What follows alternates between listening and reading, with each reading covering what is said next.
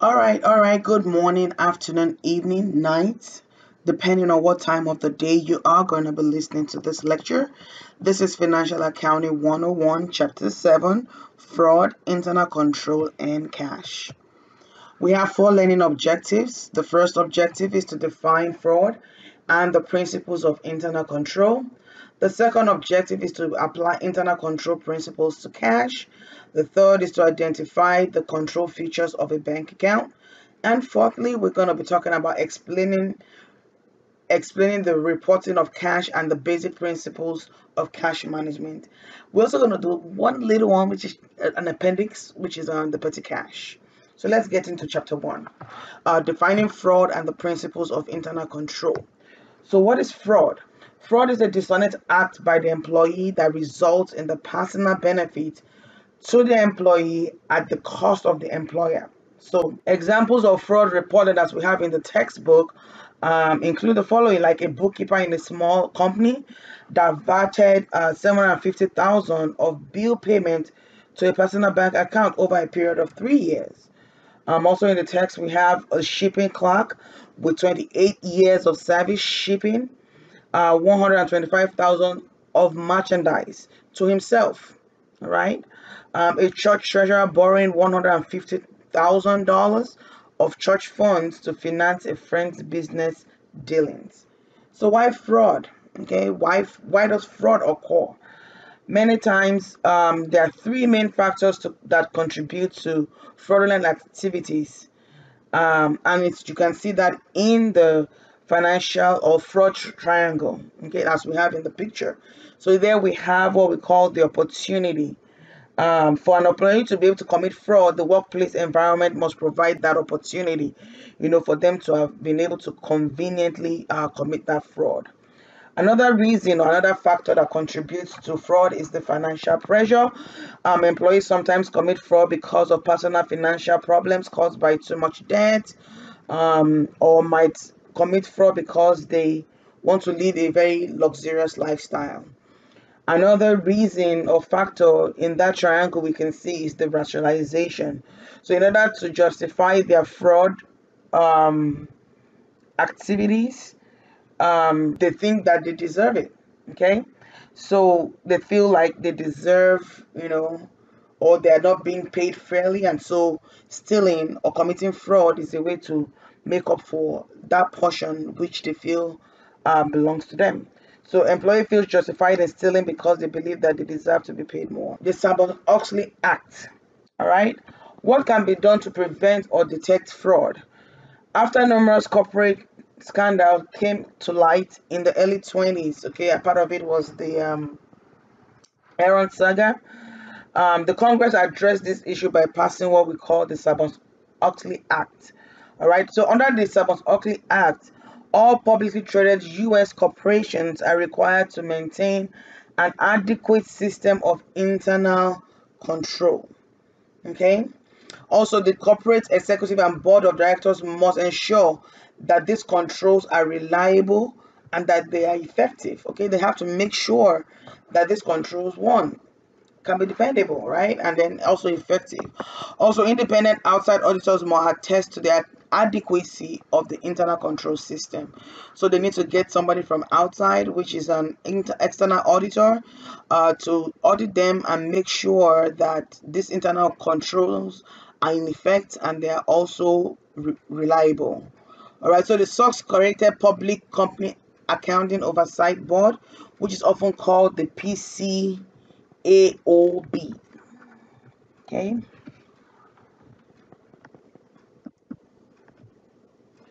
All right, so purpose of internal control. Why do we have internal control? First, internal control is the process designed to provide reasonable assurance regarding the achievement of company's objective related to operations, reporting, and compliance.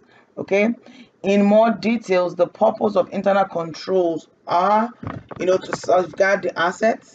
Okay. You want to make sure that you are putting internal control system in place to make sure your assets, cash, whatever assets you have are being safeguarded. to ensure accuracy and reliability of the accounting record, to make sure that these accounting records are not manipulated, these accounting records are true and accurate, all right, and to increase efficiency of operation. And then lastly, to ensure compliance with the laws and the regulation. And remember that when we have the financial statement, a lot of people depend on the financial statement to make decisions. And once you pull up a financial statement, you want to make sure that you are looking at the correct thing in order to make informed and correct decisions. All right, so internal control components, we have 5 major components of internal control. The first one is the control environment. It is the responsibility of top management to make it clear that the organization values integrity and that unethical activities will not be tolerated. Okay, this component is often referred to as tone at the top. All right, so that's the first component of internal control. Number 2, we have the risk assessment. Companies must identify and analyze the various factors that create risk for the business and must determine how to manage this risk. Okay, and then number 3, we have the control activities. To reduce the occurrence of fraud management, to reduce the occurrence of fraud, management must design policies and procedures to address the specific risk faced by the company. Okay, so they have to design policies and procedures that address specific risks that relates to their company. All right, so we have information and communication. The internal control system must capture and communicate all pertinent information, both down and up the organization, as well as communicate information to appropriate external parties. Okay, so that deals with the information and communication. And then we'll talk about monitoring. Internal control system must be monitored, right? You don't just want to put a system in place and not monitor it. You must be able to monitor it periodically for the adequacy, see if they are working or they're not working. Significant deficiencies need to be reported to the top management and the board of directors so that they can improve on whatever they need to improve on. All right, so we're going to go into the principles of internal control activities. Each of the 5 components of internal control system is important. Here we'll focus on one component, the controlled activities. Okay, so the reason these activities are the backbones of the company's effort to address the risk it faces, such as fraud. All right, so the specific control activities used by a company will vary depending on the management assessment of the risks faced. Okay, when they look at what risks they are facing, that will now determine what kind of controls they're going to put in place. Okay, so there's no one size fit all. It depends on the organization and what risk they are facing. All right, this assessment is heavily influenced by the size, the nature of the company, like I said. So the 6 principles of controlled activities are: 1 is the establishment of responsibilities, segregation of duties, documentation, procedures, physical control, independent internal verification, and human resource controls. So we're going to start with the first one, which is establishment of responsibility. Control is most effective when only one person is responsible for a particular given task. Okay, then establishing responsibility often requires limiting access to only one authorized personnel and then identifying those personnel. So you don't want too many people going back and forth, in one, maybe say the cash drawer, right? So that you are able to know, who's responsible if cash is missing. I remember when I worked in Kmart, when we start the day, everybody started with a balance maybe of $100, and we put it in your cash register, and that register is yours from beginning of the time to the end. And when you are done with your shift, you take out your cash register, you go count it, and then at the end of the day or next day, the person in charge of the cash or the cashier comes in to make sure that what you sold or the money you received through the cash register is the same with the physical money, that is actually received. So if there's any discrepancy, then they know it's me, right? They're able to deal with me as a person, as opposed to if 5 people were using that cash drawer, then it becomes difficult to know at what point money got missing. Okay. We also have segregation of duties. Different people should be responsible for related activities. So responsibility for record keeping for an asset should be separate from the physical custody of the asset. So whoever is keeping physical custody of the asset should not be the same person who is making the recording. That's what we're trying to say. Okay, so accounting, like we have an example here, accounting employee A maintains the cash balance per book. All right, and then assistant cashier B maintains the custody of the cash on hand. So it's not the same person handling the money that is also doing the record keeping. Okay. Documentation process. Companies should use pre-numbered documents. So that's why you have pre-numbered checks, pre-numbered receipts, right? So you want to use pre-numbered documents, and all documents should be accounted for, right? So if our receipts are pre-numbered according to 1 to 10, we should not be missing 8. If 8 is missing, then we need to find out why 8 is missing. Now, in the case whereby you have to void any of these transactions that has to do with this document, you don't throw it away, right? You just clean it out and then attach it, right? So each time we're able to account for each of these pre-numbered documents. So employees should promptly forward source documents to accounting entries to the accounting department. Okay. Principles of internal control activities. Okay, so we have the physical control, which is still part of what we're talking about. So you want to have ensure that the physical control is also safe. So like where you keep your cash, the cash vault, right? Deposit boxes for cash and the business papers. You want to be able to keep them in a safe place that not just everybody has access to them, not just everybody has access to the money, right, or to the checkbook to print check at will, right? The time clock for recording time worked, right? People swipe in just to keep their attendance recorded, and nobody is like, maybe if you have to write it out, you came in at 7 o'clock and you're putting at 6, right? So you want to lock the warehouses where you have your inventory, computer facilities. You want to be able to use like a card to be able to log in, so that if any activity is being done, it's done under somebody's name. You know who deleted the file, you know who added something, right? Because the person has to use either a card to log in or a passcode to log in, and as soon as you log in, it's your name. Every activity that is done under your name is being recorded and being monitored. Alarms for break-in, so like your cash rooms, you want to have like an alarm system just in case somebody breaks into the place where you keep your inventory or your cash office. You are being alerted.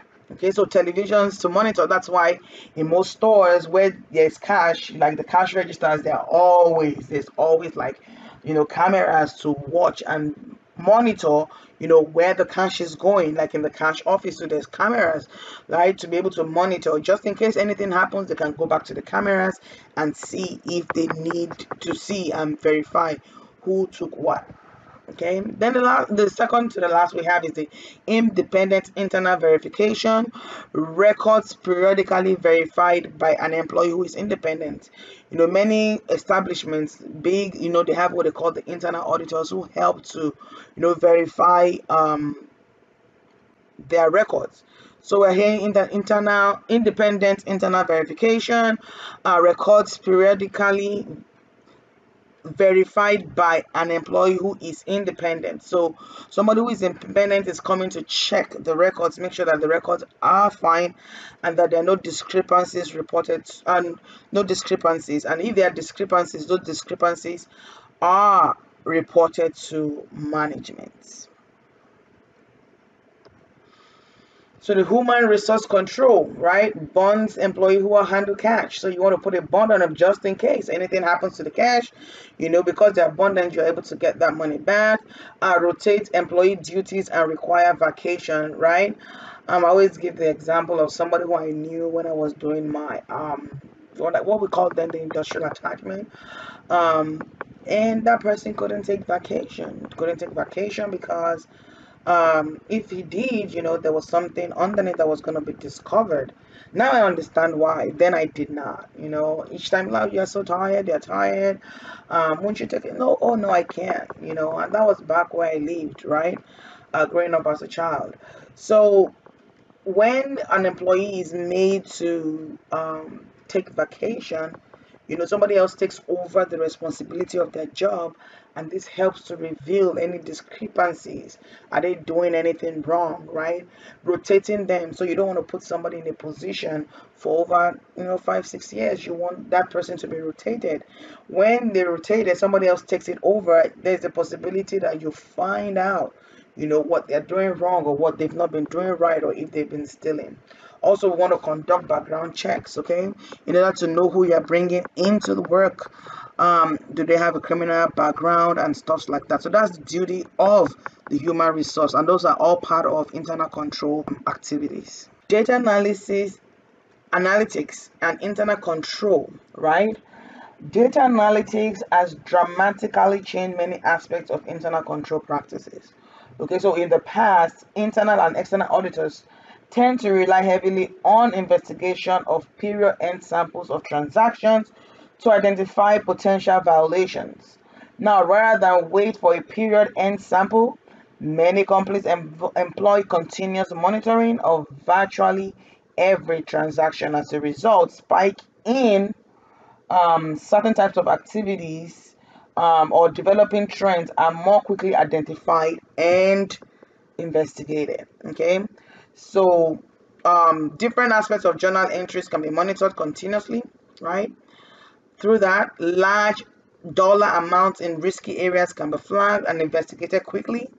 I remember where I work, right? If there are items that are both certain amounts, it's going to be flagged. It's going to be red flagged, and they're going to be investigations, right? So recipients of payments can be easily screened to ensure that payments only go to authorized individuals and vendors. Okay, so there's a process that will be followed, right? A trackable process whereby anything that is done, you sure that it's going to the right individuals and the right vendors. And then sophisticated models can be used to continually estimate critical measures. Okay.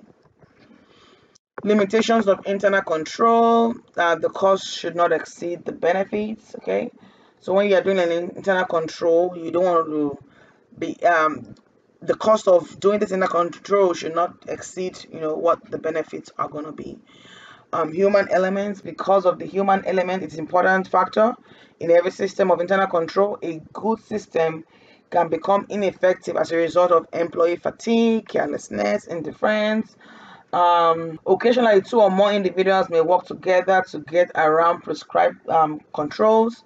Such collusion can significantly reduce the effectiveness of the system, right? Eliminating the protection offered by segregation of duties. No system of internal control is going to be perfect, and that's why we have to keep monitoring it time after time. All right, so another limitation is the size of the business. Also may impose limitation on internal control.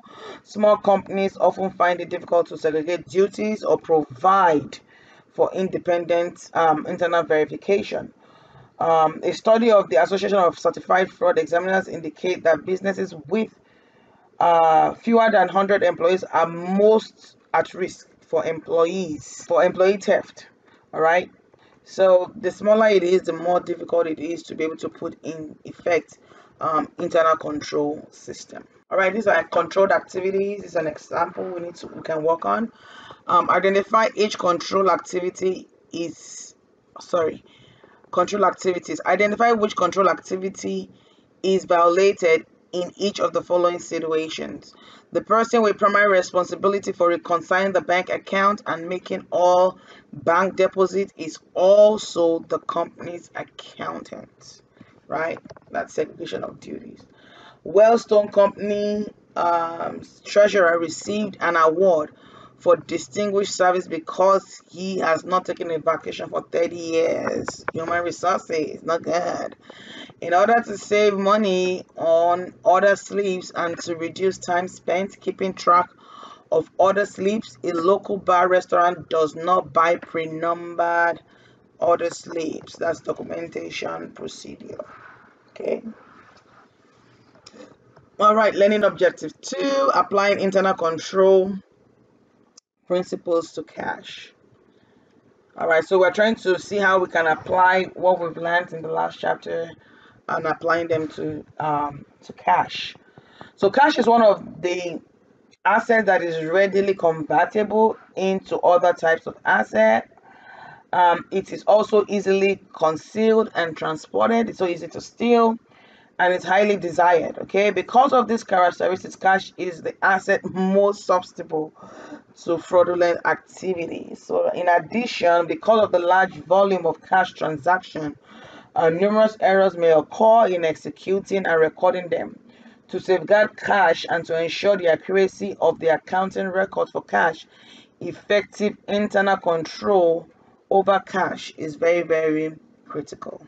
Okay, so we need to safeguard our cash. So the first thing we can do is to establish responsibility. Only designated personnel are authorized to handle cash receipts. That's it. Okay. We can document procedures, use remittance advice, cash register tapes, or computer records and deposit slips, right, to be able to monitor the cash. And segregation of duties: different individual receive cash, a different person records cash receipts and holds the cash. Okay, so we want us to be able to segregate duties so that it's not just one person that is doing everything. Human control: you want to bond your, like we said, bond your personnel just in case anything happens, you're able to get the money back.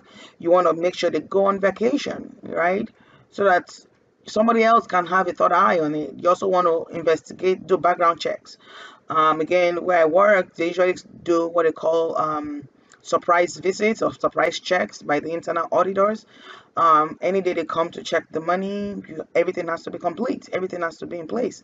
No borrowing of money, no saying, oh, I borrowed it for few. Now, everything has to be complete, right? So independent internal verification, so that goes under that.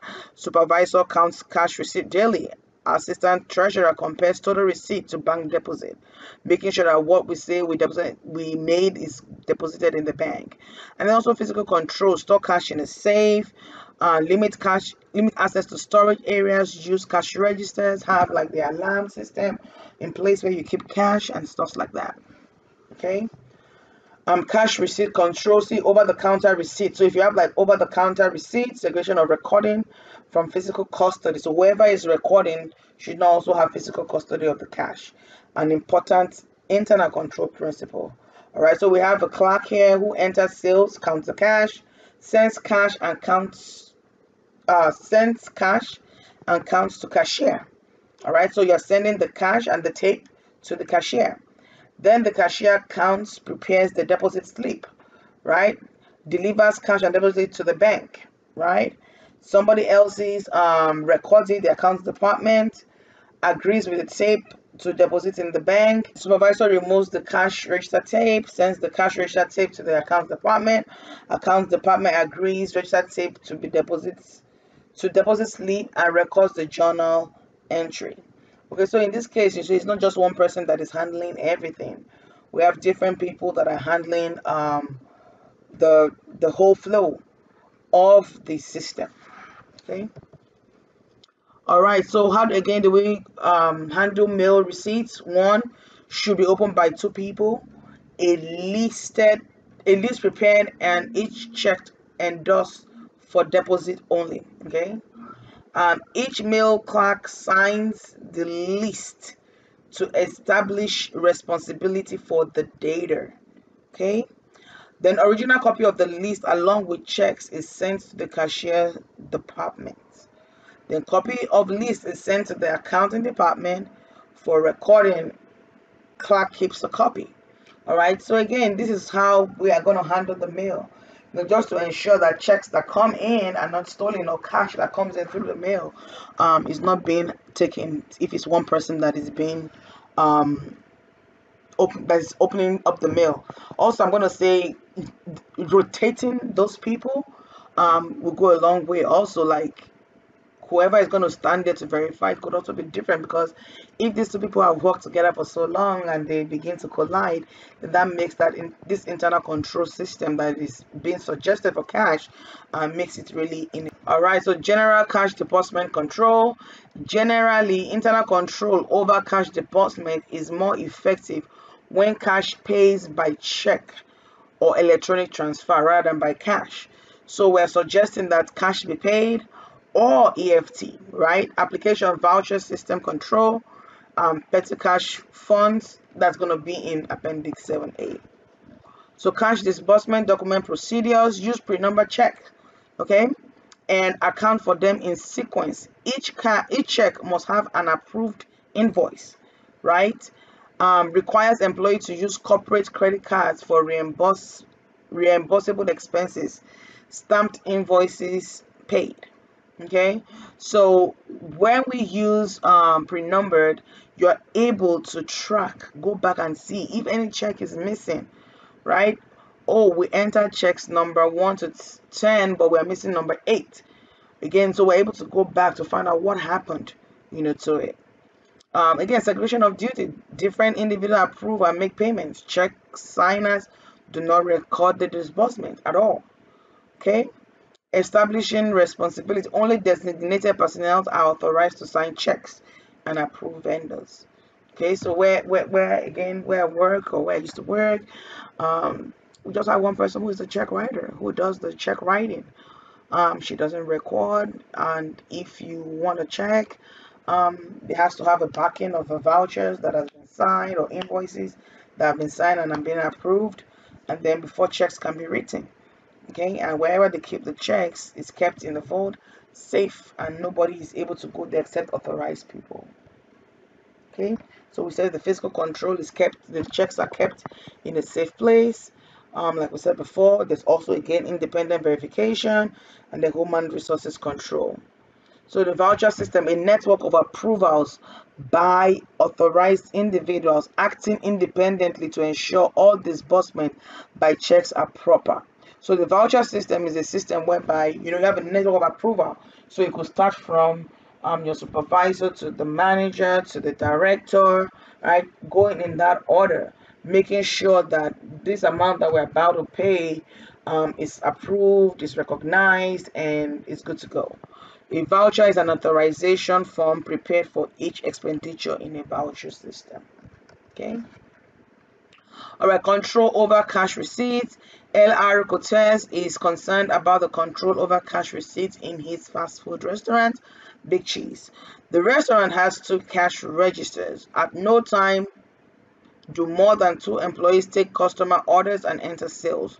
Work shift for employees range from 4 to 8 hours. Cortez asks your help in installing a good internal system of internal control over cash receipts. So what do you think your suggestion would be before we go to the solutions? Try to think about it before you go further. A separate cash register drawer should be assigned to each employee at the start of each work shift, with registers totaling set at 0. Okay, each employee should have access to only the assigned register drawer to enter all sales. So they only have access to their own drawers and not to somebody else's. Each customer should be given a receipt. Okay, that's also very important, right? Because once you are able to print out a receipt, that means the sale was actually entered. If a customer does not get a receipt, then it's possible that that money can be kept and not recorded as a sale in the system. And that's why you see some place, I think I just remember which store does that. If we don't get a receipt, we're going to pay you more money.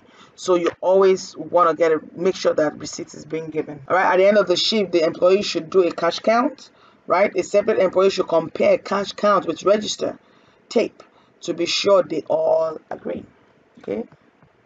Cortez should install an automatic point of sale system that would enable the company to compare orders entered in the register to orders processed in the kitchen. Okay, these are all suggestions that Cortez can do in order to install internal control system in his business. All right, so we're going into bank reconciliation, identifying the control features of a bank account. Okay, this is going to deal with bank reconciliation. So, control features of a bank. Use of a bank contributes significantly to good internal control over cash. Right, so whereby a bank is used, oh my God, you are saving yourself a lot, right? By using a bank, it minimizes amount of currency on hand, right?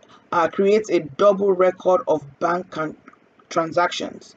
Bank record creates an independent record of which to agree the company's book with the bank records. All right. So usually at the end of the month, you're comparing the cash balance, right? Your cash account balance with the balance with the bank. But because the bank is independent, right, it gives you an accurate record of what came in and your movement of your cash. So essentially, the bank statement is a copy of the bank's records sent to the customer or made available online for review.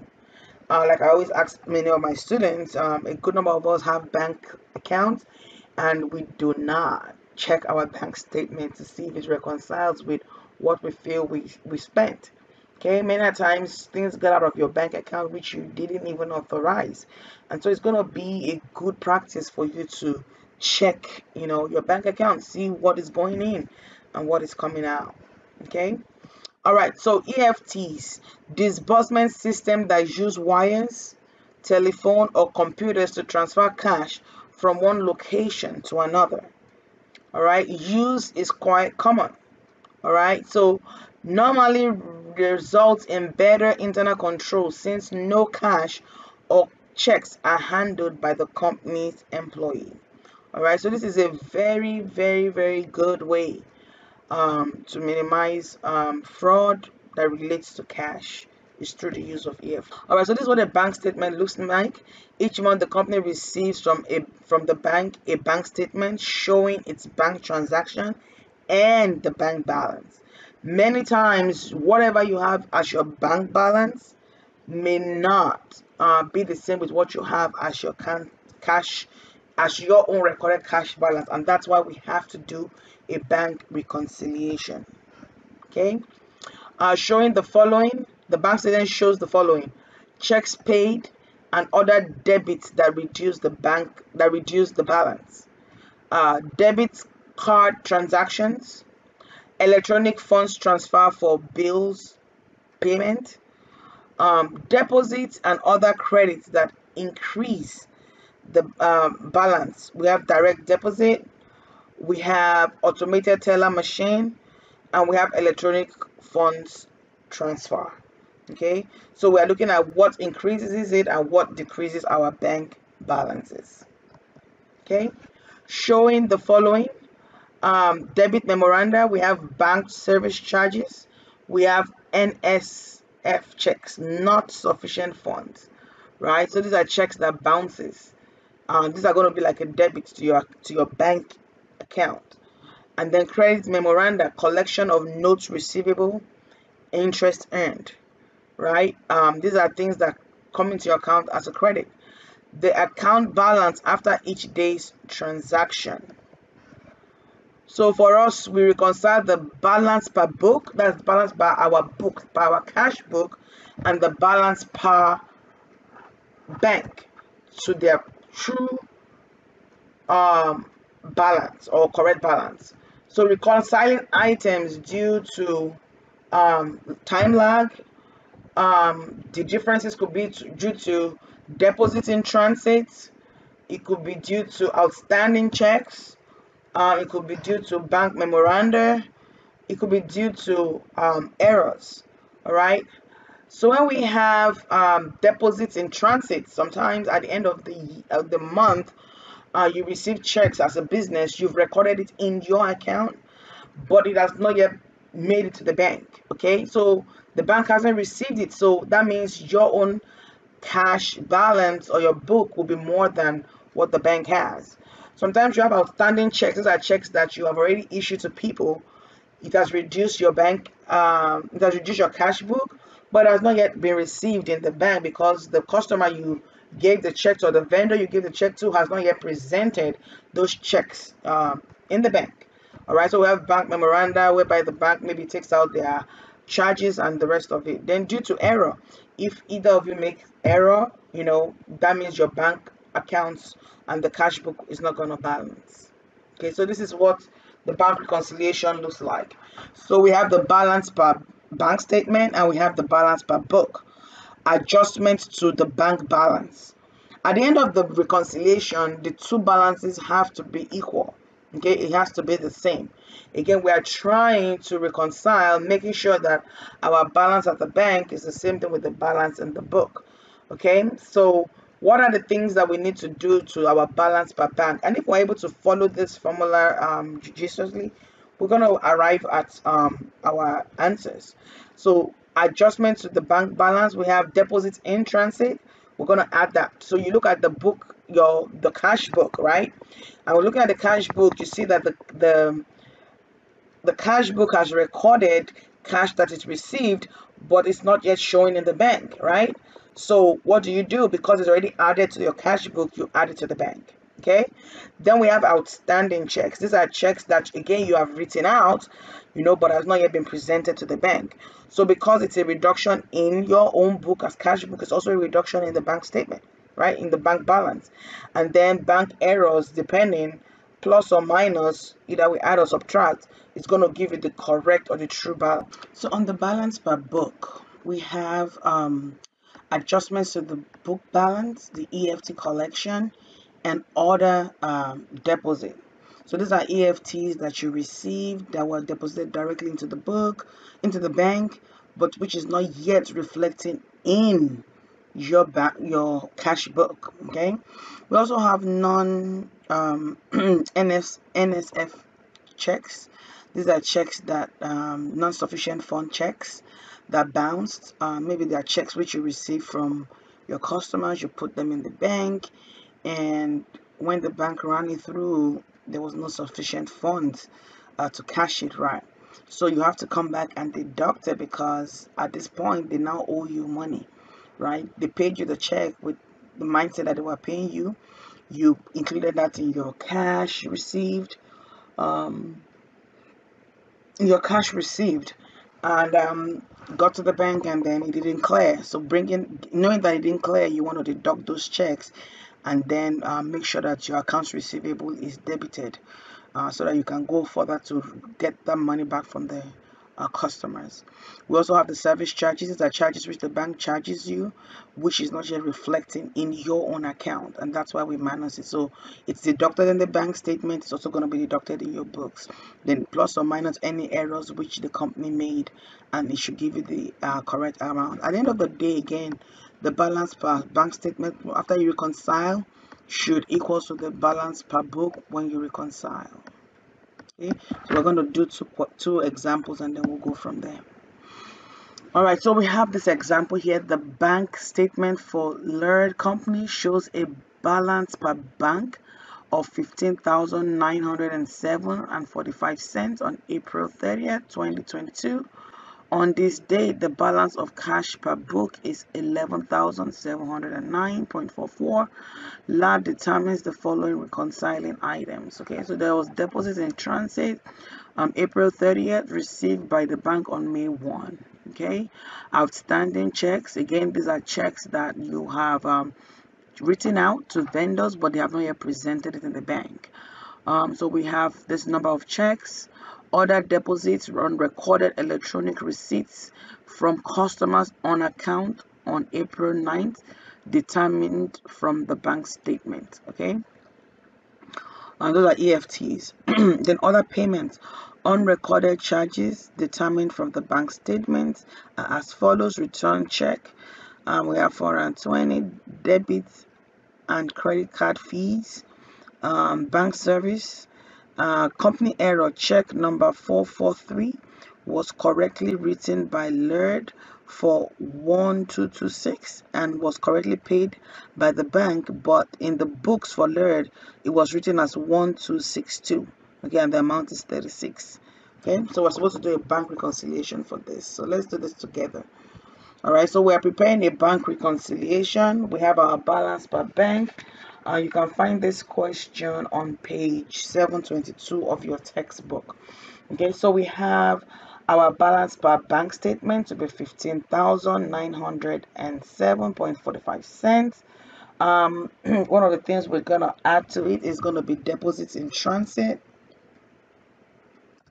Okay, 2201.40. Okay, and then we're gonna deduct our outstanding checks. Our outstanding checks are checks number 453, 457, 460. Add them all together, it gives us a total of 5,940. Again, you can find this question on page 722 of your textbook, and that gives us a balance. Okay, we're holding on the balance, so we're doing cash balance per book. We have EFT transfers that total to be 1035.05. That's our cash balance at the beginning. Errors is 36. When we deduct them together, we get 36. Debit fees, which is not yet included, we deduct that. That's 120. NFS check, that's non-sufficient fund checks, which was returned, we're deducting it, which is 425.60. That gives bank charges 30. A balance cash per bank is 12,204.85 cents. Our adjusted balance per book also is 12,204.85 cents. Okay.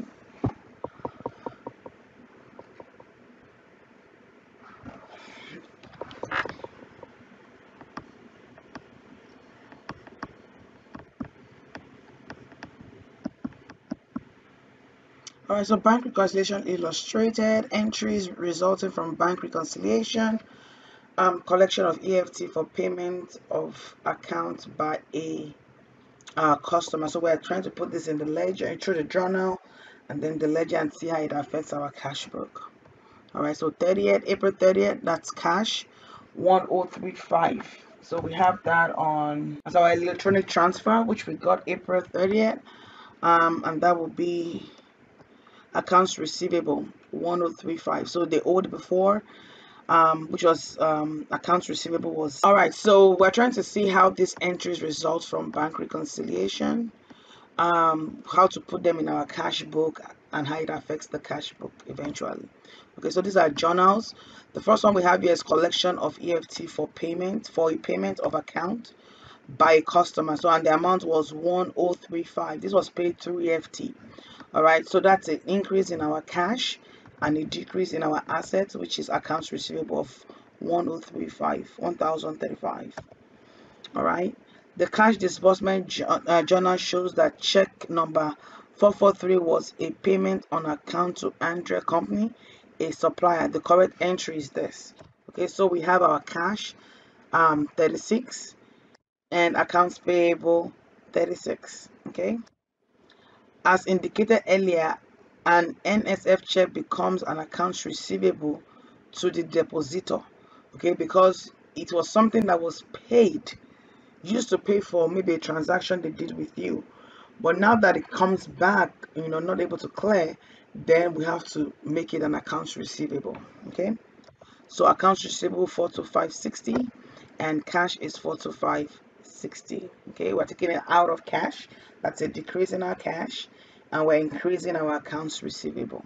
Okay, so the next one is the bank charges fee for processing debit and credit transactions are normally debited to the bank charges. All right, so this is going to be a debit to our expenses, which is increasing expenses, and a credit to our cash, okay, which is 150. All right, so this is how it affects our cash. Our beginning balance was 11,709.45.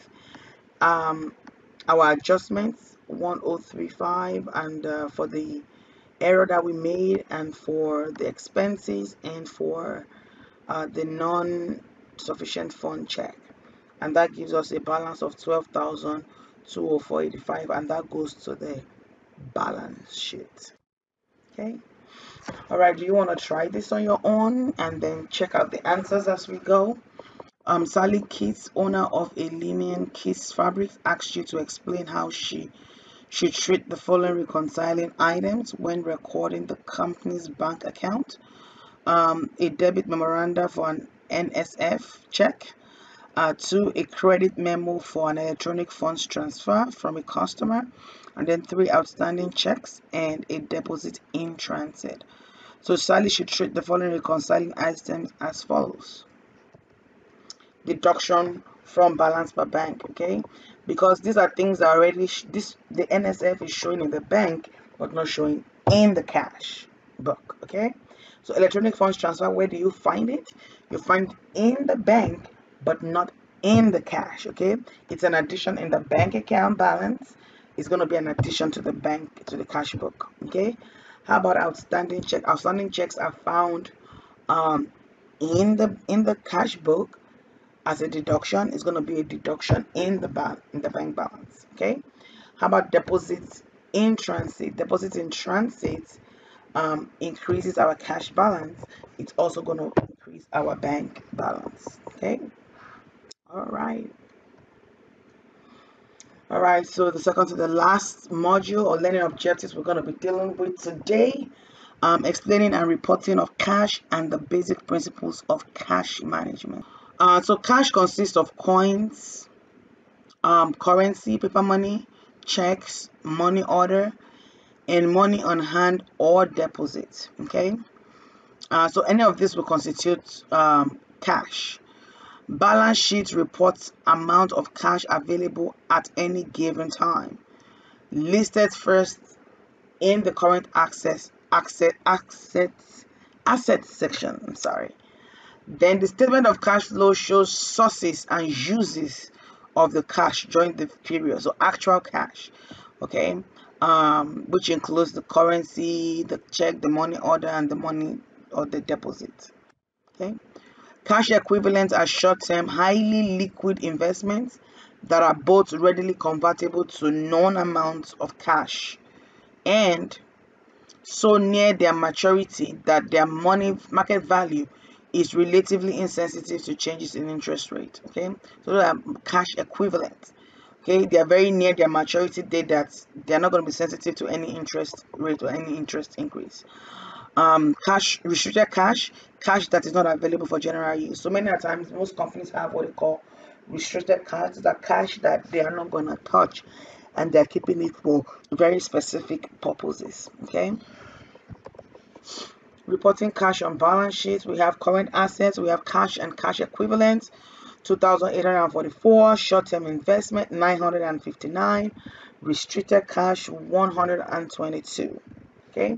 And that's how it shows on the balance sheets, okay. So reporting cash, this do it for A, indicates whether each of the following statement is true or false. Cash and cash equivalents are comprised of coins, currency, paper money, money order, NFC check. False, because NFC check is not part of it. We have restricted cash is classified as either a current asset, a non-current asset, depending on the circumstances, okay. True or false? True. A company may have a negative balance in its bank account. In this case, it should offset this negative balance against cash and cash equivalent on the balance sheet. False. Because cash and cash equivalent often include short-term investment, accounts receivable should be reported as the first item on the balance sheet. False. Okay. Accounts receivable should not be the first. Cash is always the first item on the balance sheet. Okay. The operating cycle of a merchandise. Again, we buy our inventory, we have our cash, we buy inventory, okay. Sell, I'm sure we remember this in chapter 5. We sell the inventory, accounts receivable, mail check, receive check, and this is practically for a merchandising company, okay. So this is like the operating cycle. When you sell your stuff, you buy your inventory, you sell your items. If you sold them on account, then you have accounts receivable. You send out your invoice, you get the money either in the mail or through EFT or however they pay it to you, and then again you go out again to buy your inventory, and that's how the cycle goes. All right, so what is a good cash management? increase the speed of receivable collection. So remember when we talked about in chapter 5 how people will give you discounts in order for you to pay back early. All right, that's some of the ways you can encourage your receivables and get them back on time. Okay, you are giving a cash discount if you pay early. I give you times 2%. If you don't, then the 30 you pay full amount. All right, so you try to keep your inventory low, because the more inventory you have, the more you're going to spend on keeping those items in the warehouse. Monitor your payment of liabilities. Okay, so you have liabilities that you have to pay. You also, as a merchandiser, you want to take advantage of sales discounts that are available to you.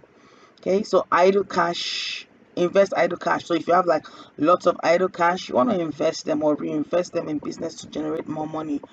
And then I went backward. But you want to plan timing of major expenditure. So if you're going to have like major expenditures, you want to plan them early. You want to plan them ahead of time so that you're not spending too much at a particular point in time. So people even save up as you go, and then when you have saved them up, you're able to just expend. But whatever it is, you want to plan ahead of time any major expenditure that you want to carry out. So cash budgeting shows anticipated cash flows, usually over a 1 to 2 year period. Cash receipts, that's the money that you receive. Cash disbursement is what you spend money on. And then we have financing activities. Enables company to plan ahead to cover possible cash shortfalls and to make investment of idle funds.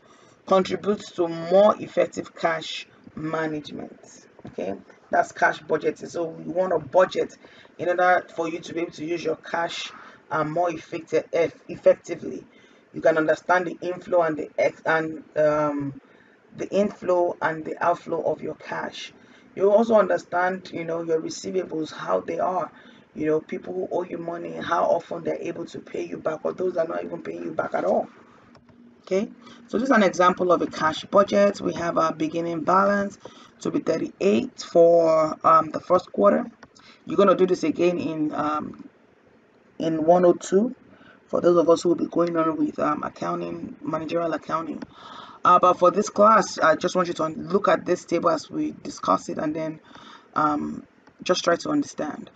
So beginning balance here is at the beginning of the first quarter is 38,000. Okay. Now we have added receipts. How do we get this added receipt? Which is like collection from customers, sales of security. All right. So we add them up together, and that gives us a total of 170 for receipts. When we add this 170,000 to our 38,000, we have 208. So this is total available cash for the first quarter. And usually you're only able to do the first quarter because the ending balance for the first quarter becomes the beginning balance for the next quarter. Okay, so we can only do one roll at a time. Okay, so inventory disbursement, we bought inventories, we paid salaries, selling and administrative expenses, we purchased a truck, income tax expenses. Okay, so we add up all of that, it gives us a total disbursement of 182,500.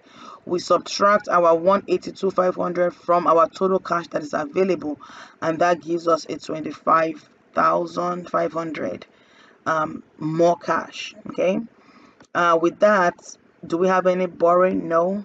That's financing. Do we have to repay anything for now? No. All right, so our total ending is going to be the 25,500. Okay, so this is the beginning balance for the next quarter. All right, so from the next quarter, from information based on what we see here, we have collection from customers 198. From what we have here, we don't have any sales of security.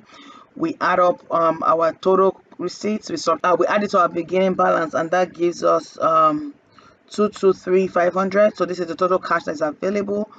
Again, we have our inventory 27,200, salaries and wages 72,000, and then we see we have selling and administration, depreciation, purchase of truck 10,000, income tax expenses 3,000. So our total disbursement is 211,500. Okay, so 12,000 is what we have excess. So they borrow 3,000. Sometimes people want to have a minimum balance in their cash. If they don't have up to that, they go ahead to borrow in order to make up for whatever balance they want to have on hand. Okay, so here we have 15,000 as a total ending cash balance. Again, the cash balance for ending cash balance for one quarter becomes the beginning cash balance for another quarter. So for quarter three, we have 15,000. Again, collection from customers 228,000. When we add that to the 15,000, we get 243,000. Okay, so we have inventory 31,200, sales 82,000, right? And then we have depreciation and all that. At the end of the day, our total disbursement is 220,500. When we deduct that amount from our total cash available, we have excess available of 222,500. Now they want to pay back what they borrowed, and we are told that if you are repaying, you're going to pay $100 interest. So that's why we have 3,100. Now we have an ending balance when we subtract of 19,400. Again, your ending balance for one quarter becomes the beginning balance for another quarter. Okay, so the beginning balance for the fourth quarter is 19,400, and then the flow goes like that all through till the end. All right, so Martin's company management wants to maintain a minimum monthly cash balance of 15. See, so they want to maintain a cash balance of 15,000. At the beginning of March, the cash balance is 16,500. Except cash receipts for March at expected cash receipts for March are 210,000, and cash disbursement are expected to be 220,000. How much cash, if any, must Martini borrow to maintain the desired minimum balance? So they always want to have a minimum ending balance of how much? 15,000. All right, so we have our beginning cash. We're going to add our receipts, okay, which is 21,000. We add that together. Total cash available is 226,500. We're going to take away our disbursement for the month, which is 220, which gives us excess over cash of 6,500. Because they want to maintain a minimum balance of 15,000, we are short of it by 650 minus 15. We're short of it by 8,005. We're going to be borrowing the 8,005 to meet up with an ending cash balance of 15,000. Okay. All right. So the last of it is explain the operations of a petty cash fund. So petty cash funds are usually funds which a company will hold just to meet up with, little cash, like immediate expenses or things they don't want to go through the process of, voucher process or approvals, right? Usually somebody is in charge of the petty cash fund. So what you do is to establish funds, make payments from the funds, replenish the funds, okay? And again, like I said, they are used to pay small amounts, and it involves establishing the funds, making payments from the funds, and replenishing the funds as they run dry. All right, so if LAD company decides to establish $100 funds on March 1, the entry is going to be, what you think? A debit to petty cash and a credit to cash, okay? All right, so making payments from petty cash, custodian has authority to make payments from the fund. So whoever is holding the funds has the authority to make payments. Usually companies will specify, what that petty cash can be used for, and the rules and regulations that bind the petty cash. There's no one size fit all. Every corporation, every business has their rules with regards to the petty cash, even with regards to amount. Some would say $100, some would say 1,000, some would say 2,000, because depending on the size of the company. All right, size of expenditure is limited by management. Size of expenditure is limited by management. Use of funds is limited to certain types of transactions. Like I said, payments are documented on the pre-numbered receipts. Okay, signature of both the custodian and the individual receiving the payments are required on the receipts, and then supporting documents should be attached to the receipts. All right. Custodians keep receipts in a petty cash box until funds is replenished. Okay. Sum of receipts and money is funds should Sum of receipts and money in funds should equal established totals at all times. Okay.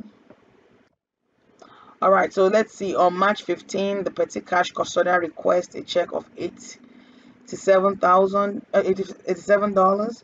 The funds contain 13,000 cash and petty cash, receipts for postage $44, fried out 38, and miscellaneous expenses of $5. The entry is March 15. We have a postage expense of 44. Okay. What again do we have? Fried out $38. Miscellaneous expenses $5. Cash, total cash, which is a credit because it's a reduction in our cash. A reduction in cash, which is an asset, is a credit. Increase in expenses is a debit. Okay.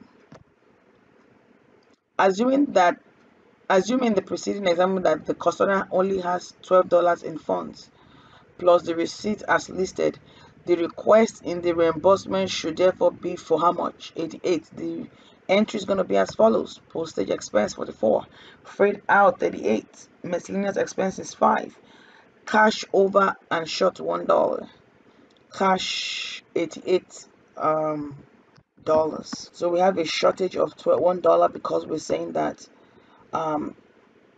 with an assumption that the request for the reimbursement would be for 88. Okay, that brings us to the end of chapter 7. I don't know if we have any questions, concerns. Again, the office hours are there, the tutorial time is there. You can always take screenshots of your homework if you have questions or concerns and send them to me and see how we are able to answer the questions together. All right, see you in chapter 8.